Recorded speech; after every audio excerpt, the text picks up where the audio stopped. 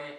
I'm here today. We're going to be looking at Lavalier Mic, iGear crystal sound Lavalier Mic. Comes with its nice little case. I have it right here. Let me go and take it off actually. So right now we're just going to go ahead and compare it to my Nikon onboard mic, sorry. And then we're going to be listening to it from here and then also from the Zoom H1, the handy recorder, which I have up and running. So this is, I got the 7-meter one. You can get it in 1.5, 4.5 or 7 meters, which is about 23 feet. So it's really long. But let's go ahead and listen to it. So I'm just going to start recording. Hello? Okay.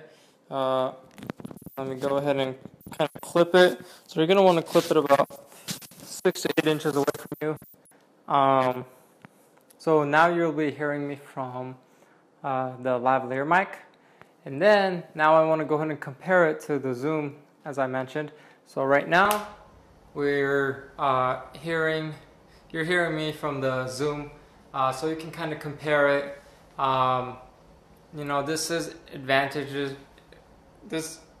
the advantage of me being able to walk around versus this being stationary.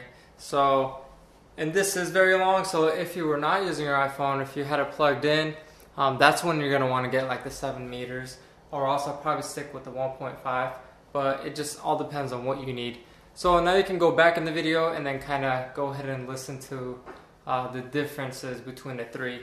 And hope you guys enjoyed, and let me know what you think. Thanks.